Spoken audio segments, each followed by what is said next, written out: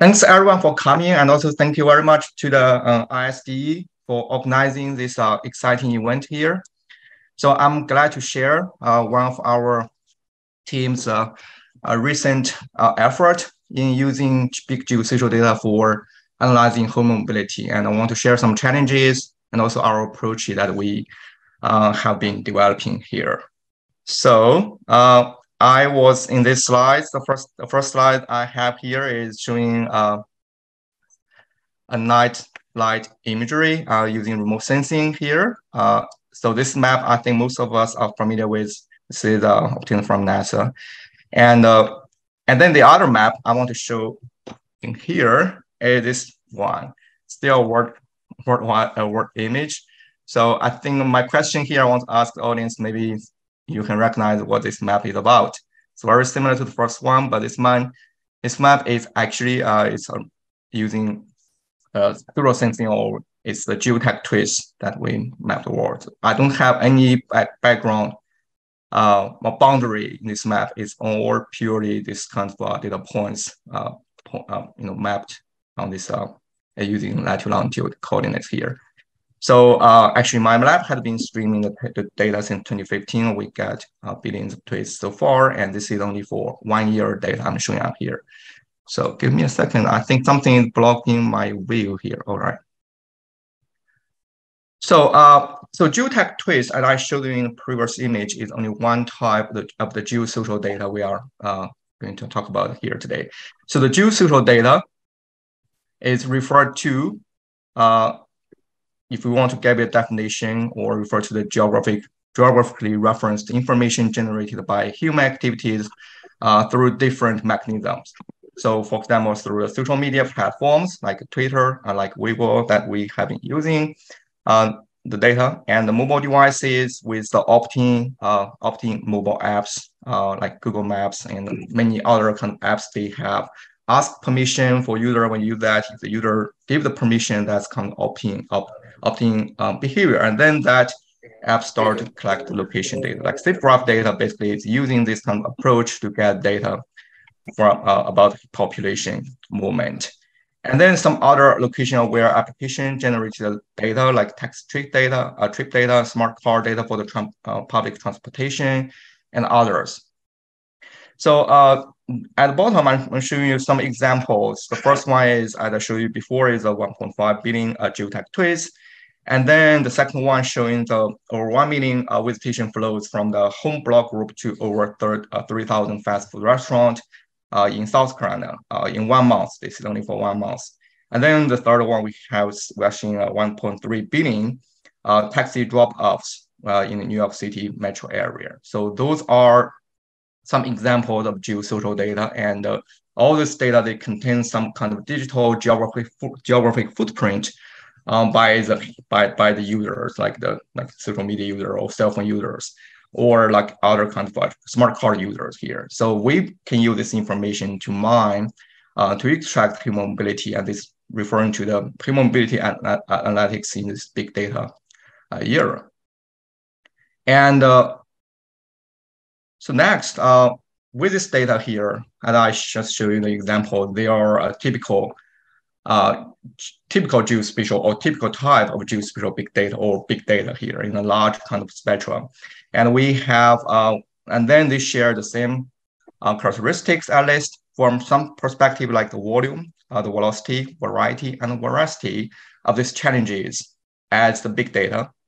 For the volume, we know that the data is big, which is a very fundamental challenge when we're dealing with the big data. And then the velocity is the speed, data accumulation speed, the data streaming coming in is very fast. And we have multiple data sources, data format, and the data is kind of noisy, and the quality is low. Those are the veracity issues. So when analyzing the human mobility from those kind of big data here or big geosocial data here, our goal is to extract the value from this data, which here refers to the human mobility, the trends, the patterns, and association with other kind of factors that we can get from those data here. So to extract this value or to analyze those patterns, trend, and associations, we are facing some challenges.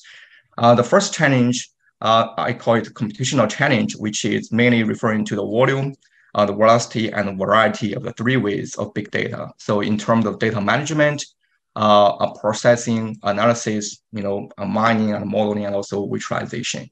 And or we can summarize those computational challenges into five, or I call it accessibilities or S's. It's accessibility, data accessibility, computing scalability, and data interoperability, and also the result, the analysis reproducibility, and finally the data shareability or the result shareability. And so this is from computational perspective.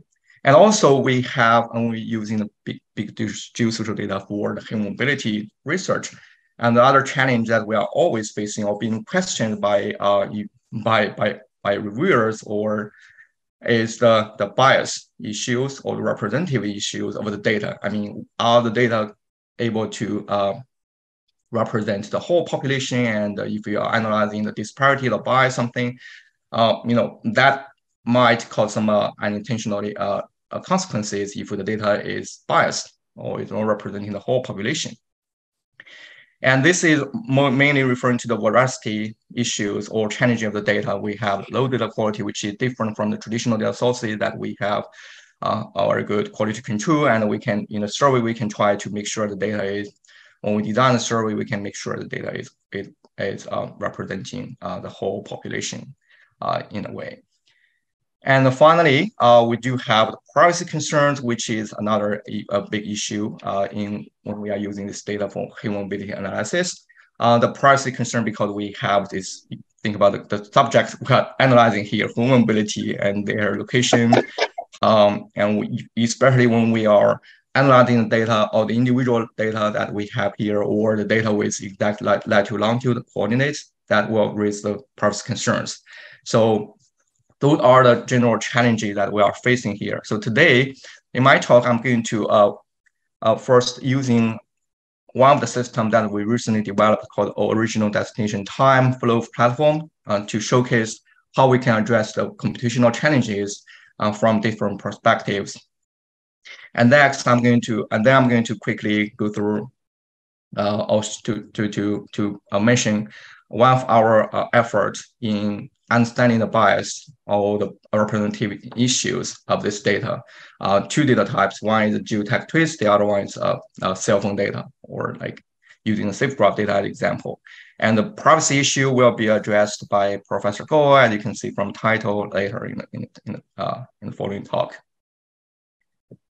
So this is the architecture of the ODT Flow platform that we developed. So at the center of the architecture, you can see here is the ODT Cube, which is a place-based data model designed to work with the HPC to efficiently manage query and aggregate the billions of ODT flows at different spatial temporal scales. And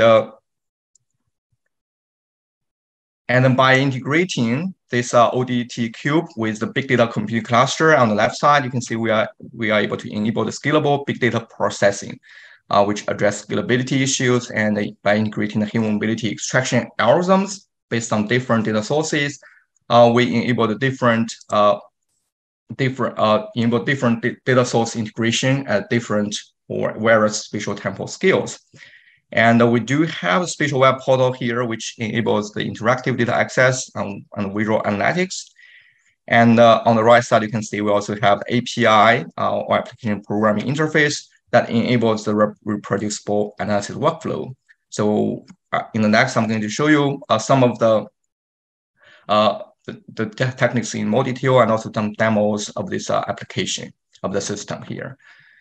So this here shows the 4 application scenarios illustrating how the ODT Cube, which is in the center of the data model, coupled with HPC and the traditional data cube operation, which can help us to analyze this big mobility data in scale, in parallel. So all this analysis you can think is powered by a big data computing cluster, which is a testbed cluster hosted in my lab here. And then with this cube here, ODT, Original Destination Time, we can do a different, the traditional data cube operation like slice, and then we do temporal aggregation, we can produce a spatial pattern map, show the mobility of for a specific time period, like a month or a year or 1 day. And if we slice the cube in this way vertically, perform spatial aggregation, we can produce a daily movement from a specific place. Like we can then get a chart like this one. And then we can also do a dice operation and then perform a temporal aggregation. We can produce OD matrix that we can you can visualize in this way, or finally do the dice operation in this way. We can extract the data as a CSV file and then download the data for you can use that for art analysis. So based on this, we computed the daily flows for 2 years using the worldwide geotech twist, and also we computed the flows using the mobile location data from the SafeGraph data from SafeGraph company. And this table shows currently the flow that we have for the two data sources here. I can see here we have the flow at different geographic scales, country level, world first level subdivision, like the state level, and then we have state level and county level and also center tract level. And each of the level, we have number of flows so far for this during this time period that we have extracted here. Now, I will talk about a little bit more later. We are working on expanding these data sources by adding more columns here in this platform, and also expanding the temporal coverage for this Twitter data and SafeGraph data. So that's our something that we are doing right now. And the portal, as I show you in the architecture, we have interactive spatial web portal. This is the interface for the web portal here. It is used for on-demand querying, aggregating, and visualizing this billing level OD flows that I showed you before. We are querying all this data here.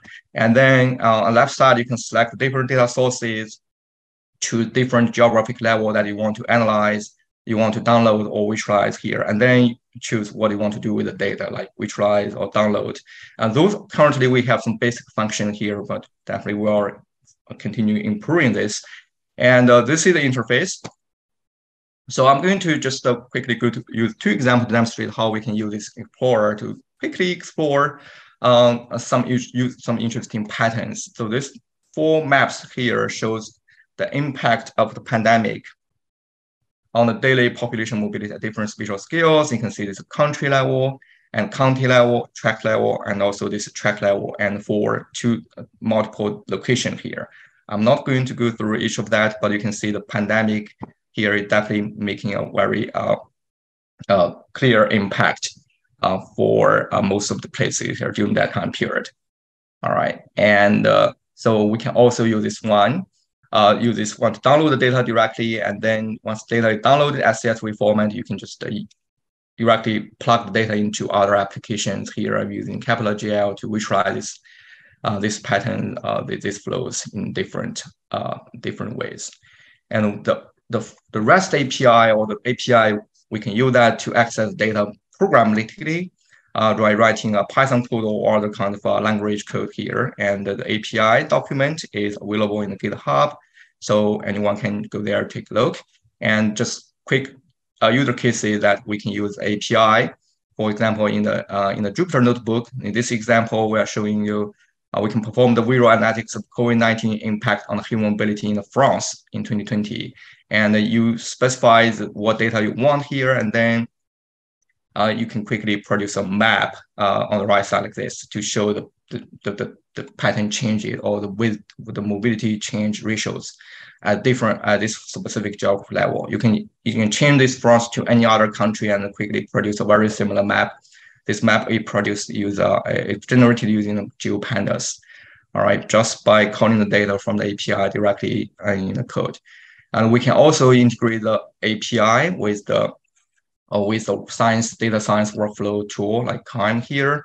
And then again, this part, you can see that the REST API variables and the data is being accessed, and then we produce different kind of output directly using this workflow. So this enables the reproducibility And also you can easily share this workflow with anyone that will want to use this data.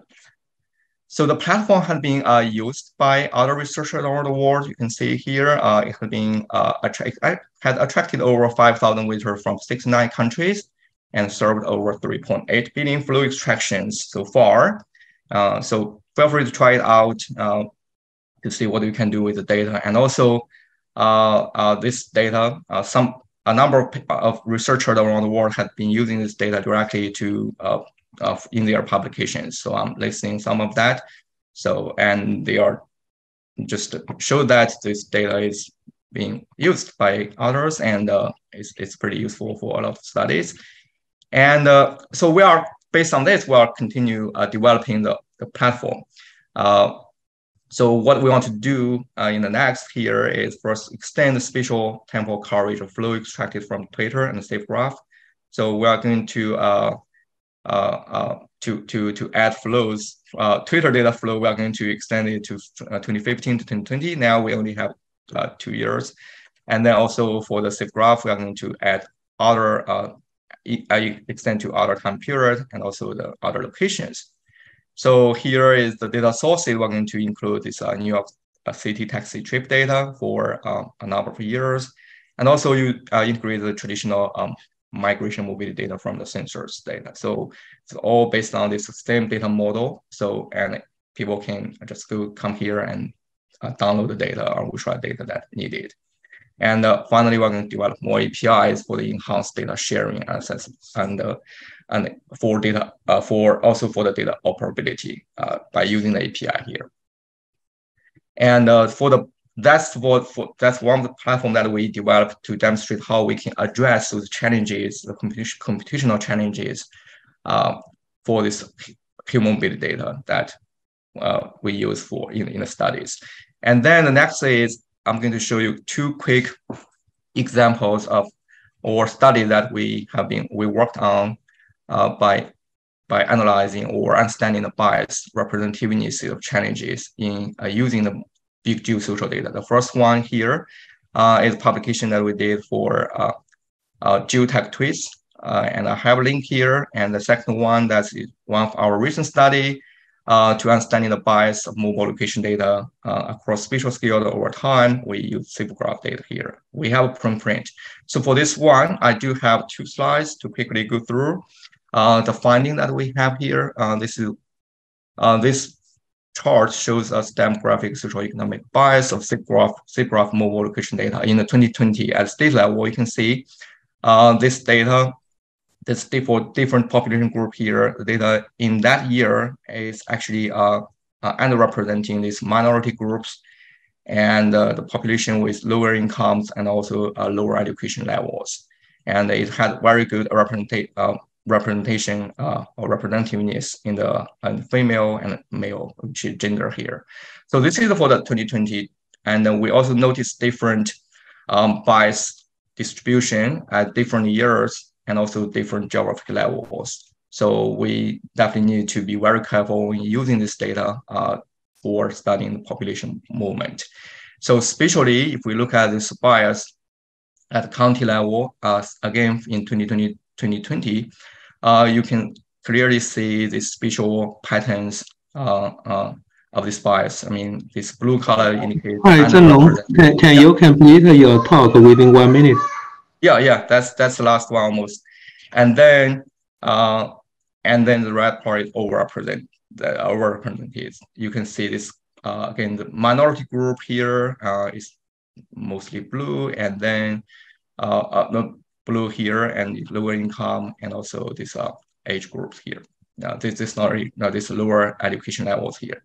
So this is only 2 of the studies, two of the examples that we showed you here. And once we understand the bias, the potential solutions to address the bias here, we think that we can use several approaches. One is we can conduct sensitive analysis, and then you can apply the statistical weighting method to try to correct the bias, and also to combine with other data sources to provide additional information to the data that you are analyzing here.